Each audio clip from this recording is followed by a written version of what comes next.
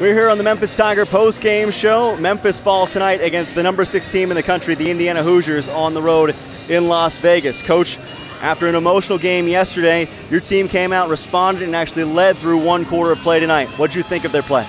Well, I think that it showed what we can do when we're locked in and we're focused, when we're disciplined and we follow the game plan. In terms of shooting, it was tough tonight, certainly for the offense to get going.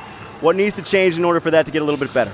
I think that when we move the ball around, we just have better shots. And sometimes we get what we call the superhero syndrome.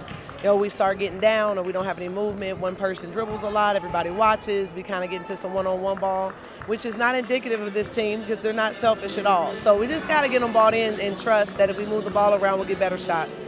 You saw a talented post tonight in Mackenzie Holmes for Indiana. You used a couple of different players against her in Jada Wright, Aaliyah Green, Destiny Thomas. What did you think you got from your defense? Well, you know, it's tough because she's one of the most efficient post players that not only I've ever coached against, but I've ever seen. She's patient.